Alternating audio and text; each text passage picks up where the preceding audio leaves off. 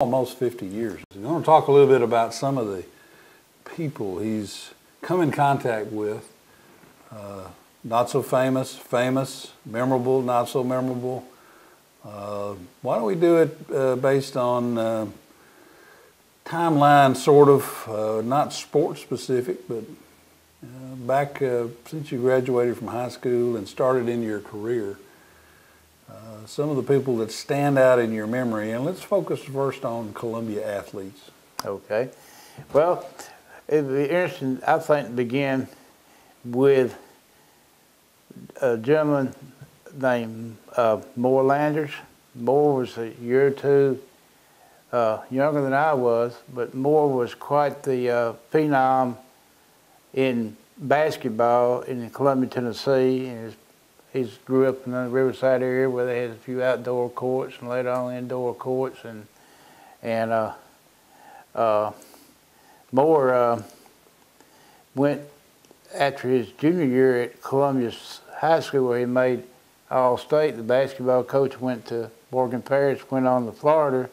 And so he saw a chance to go on to Columbia Military Academy and played. And Moore played there at Columbia Military Academy and had a chance to go on to the University of Houston and play. And he actually broke some Missouri Valley Conference freshman records. They couldn't play varsity. That broke some records that Oscar Robinson had set with the University of Cincinnati. He set some scoring and some shooting percentage records. And one thing I can remember about Moore at CMA one day, Bill Wade was his coach there in his postgraduate year. You could play a year after your high school year to further your education, further your preparation for college sports. So Moore was rather lazy at times, and so Bill Wade told Moore, said, "You're going to stay in the ball game, you're going to start, but the first time you miss a shot, you're going out." It was against a team called St. Andrews, which was then coached by Paul Sands, which I didn't know at that time. I didn't know Paul Sands like I will later. Well, Moore had 42 points when he went out of the game. So Moore could put it in the basket when he had to stay on the court, and Moore went on to be, he played at the University of Houston, finished at University of Tennessee Martin, and came back and coached at Columbia Military Academy before going into the insurance business very successfully through so many years. But that's one of the first I think about. Another one I think about at that time was Hal Wanley. Hal Wanley was the best all-around athlete of that era, and I think he could match up with a lot of them through all my years, because Hal had the one thing that I always think that an all-around athlete has to have, and he makes everybody on the team better by just being the quarterback of the football team, or the shortstop, or catcher on baseball, or the guard on the basketball team. Hal wasn't necessarily the best at any one thing, but he could do all the things that was needed. He was strong, he had enough speed, and he had leadership qualities. And of course, Hal passed away this past year in Knoxville. He went on to the University of Tennessee. Actually, was the first person to take a snap as quarterback for the University of Tennessee when they switched from the single wing to back, though he actually played the rocking back position in their single wing offense. So he was good enough that when he left his quarterback under Jim Cartwright at Columbia Central to be a starter for the University of Tennessee when his first year that he was eligible, his sophomore year. And Hal could have been a first-round pick as a catcher in the Major League Baseball draft, switch hitter. But Hal had played shortstop, and of course football was his heart and soul.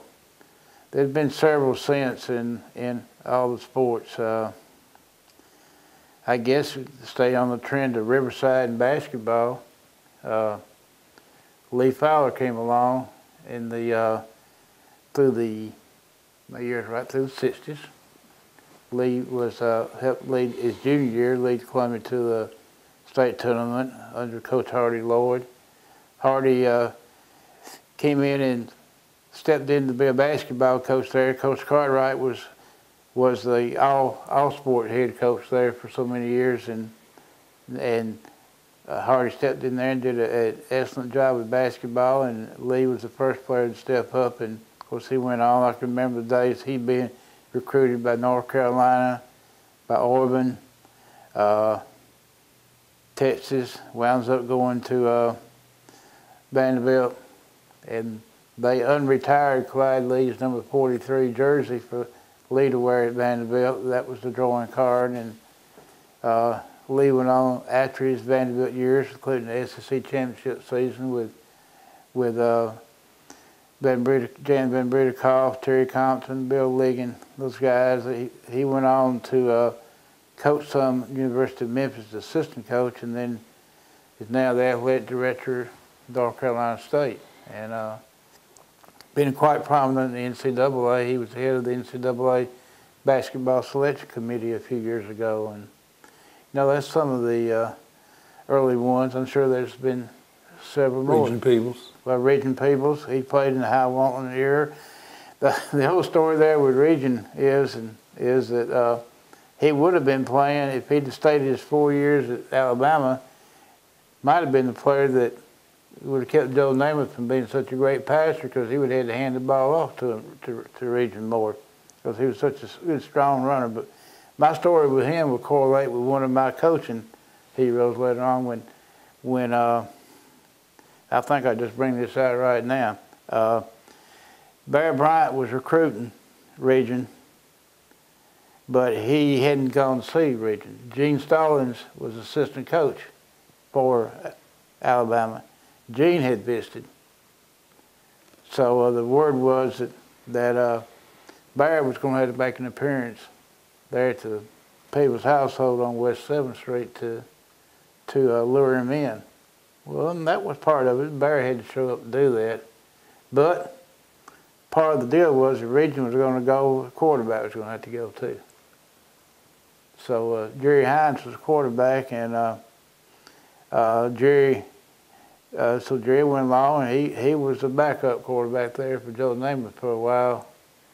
But Region encountered some problems there at Alabama, but went on later on to be an attorney, and finished his school in the University of the South, but he had a little difficulty early. But Region was a dynamic 6'2", 195-pound running back, which you don't have many of in that era.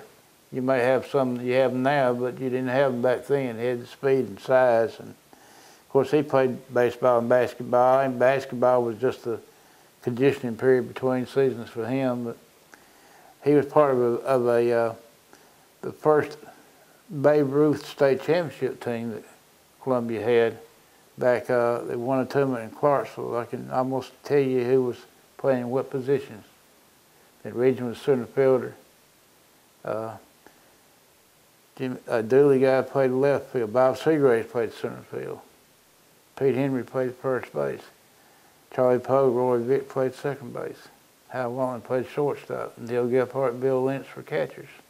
Billy Craig played third base. Wayne Roberts played first base, played right field, pitched some.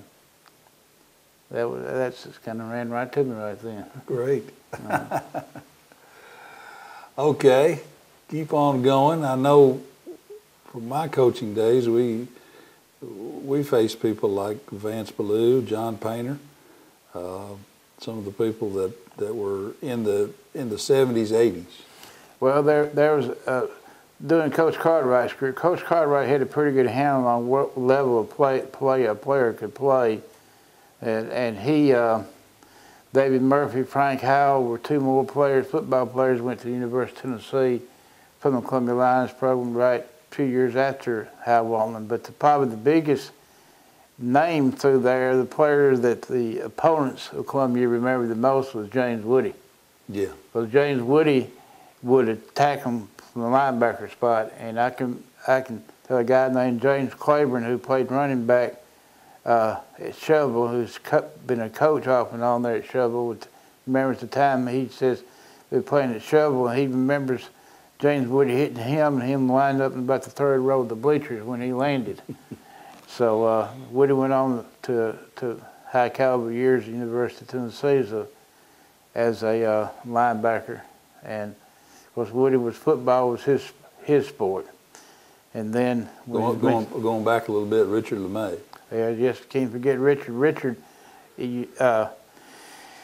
Richard was a good offensive tackle, good defensive player. He had size. His opportunities weren't in life weren't strong at the time, but with football, he got away into Vanderbilt University, and of course, he did a little place kicking at Central, but he went on to be a place kicker at Vanderbilt and played in the line.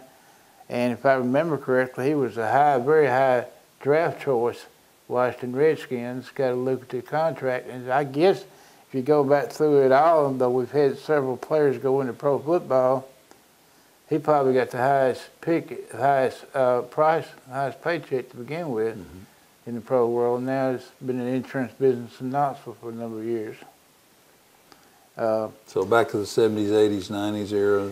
Well, there's two SEC players that come right off the bat in my mind. The 70s, Marion Young that I mentioned for his long putt. Manuel was one that Coach Cartwright recommended pretty highly that Johnny Majors take at UT, but he didn't take him. He went on, had a good strong career, made all SEC, and was captain of the Vanderbilt football team his final year in '81, and he's been in the insurance business in Columbia since then and been real extremely active in youth sports and football, basketball, all of them.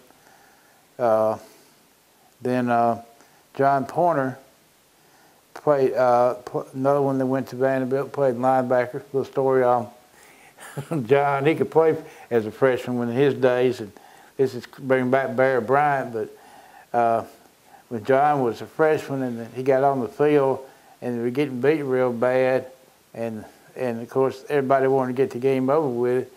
John was this never say die guy. They were down about 8 touchdowns, and Alabama's got the football driving again, Bears trying to run the clock off. He called timeout, trying to get Vanderbilt the ball back.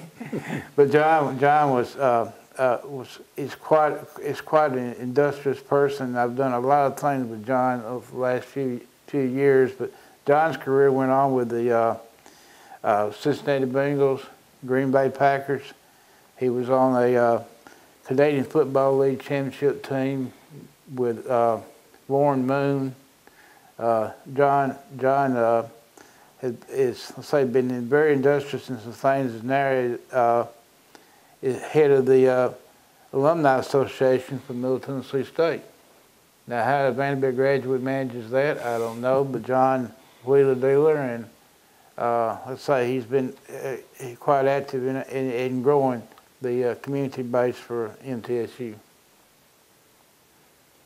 All right, now as you follow these athletes, you also run into very, very famous names in coaching. I remember my dad used to say when Marion Wilhoite called Bear Bryant stopped whatever he was doing and went to the phone to talk to Marion.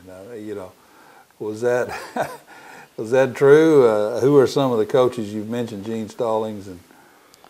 Well, there's been, I've been fortunate to be in a position where it's not myself. It's just the fact that maybe this athlete in Columbia that people are recruiting, and that has something to do with the connections, and also being in years to come, being able to be with groups of SEC sports writers and broadcasters and their ventures and be around them and meet the coaches.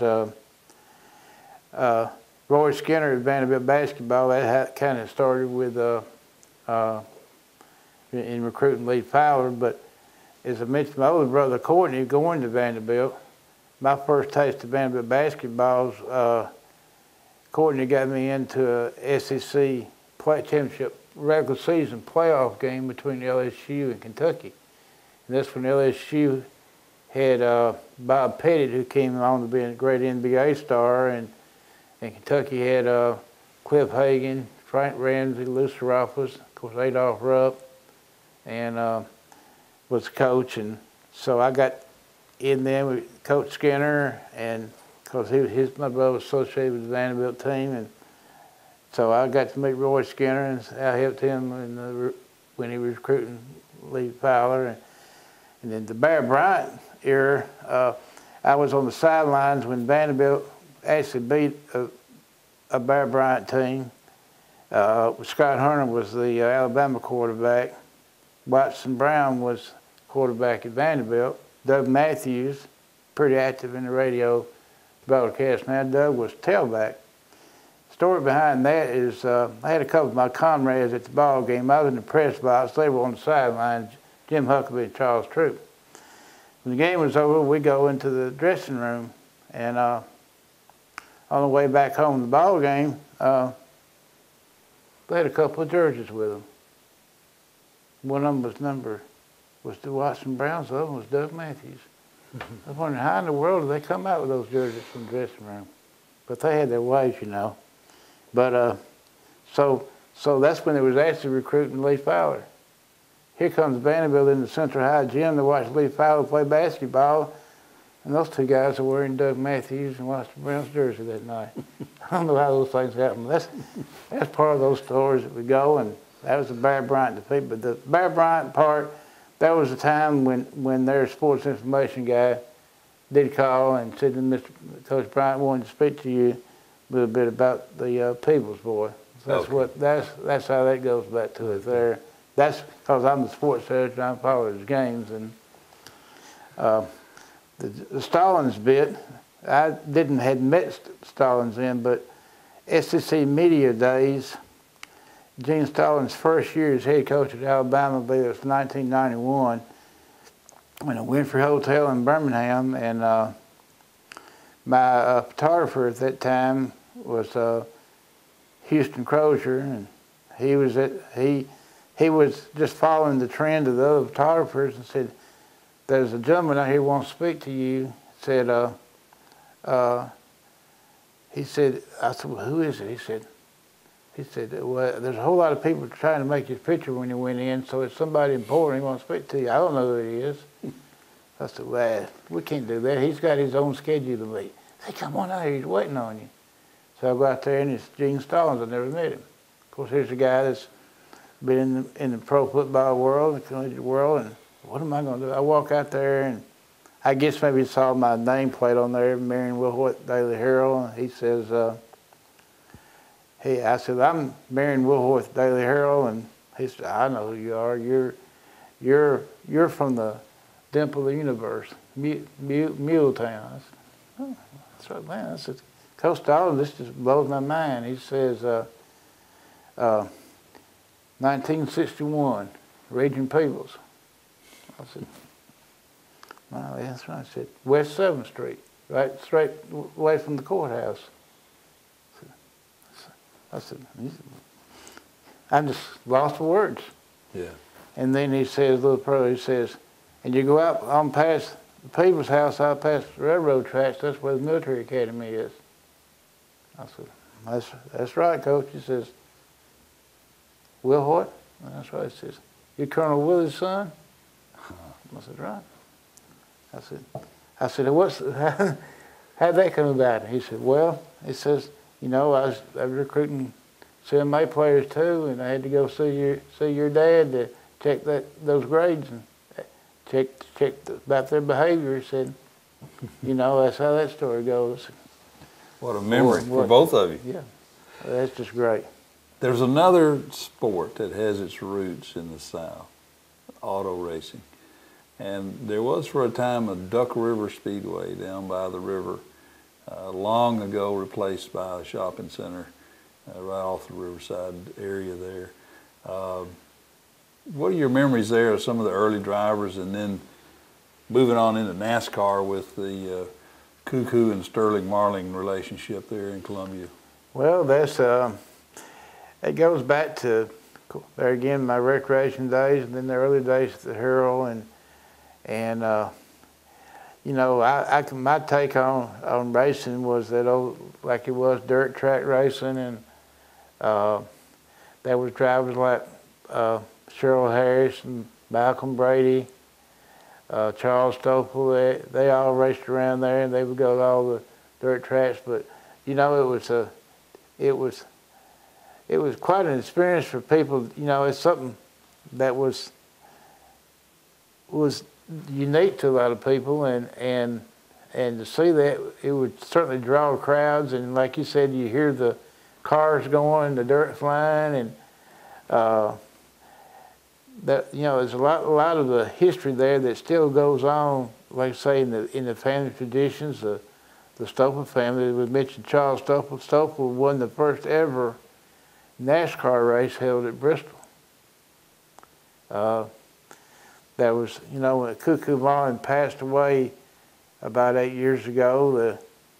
I talked to Malcolm Brady about him, and of course Malcolm and him were friendly rivals. Yeah. But there's so much rivalry on race night. Yet, you know, they're all in the business together. And of course, as you mentioned, the Marlin family has been able to go on through the years to keep the heritage going through the whole family now. And as we speak, I'm sure Sterling is working with his daughter, Sullivan, getting her ready for her first ever truck race this Saturday night at Speedways, Fairground Speedway in Nashville. That's right.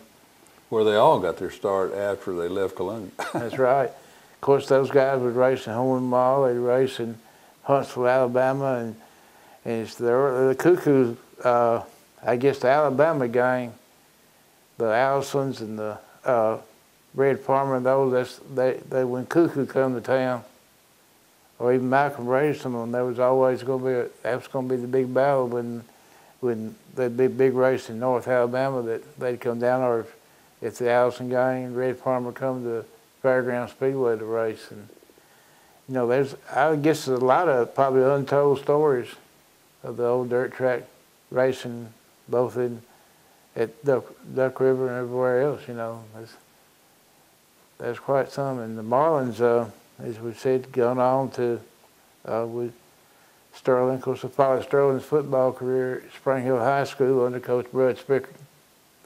Brud was quite an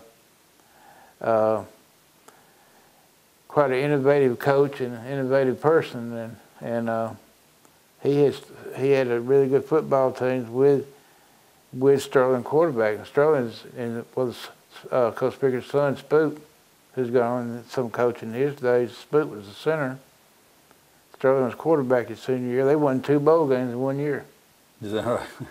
Right, he got played in 2. And Matt Donald Oden tied in on that team. Matt Donald played several years in the NFL with Cleveland Browns, playing mostly behind Ozzie Newsome, who was a Hall of Fame tight end, now general manager for Baltimore Ravens.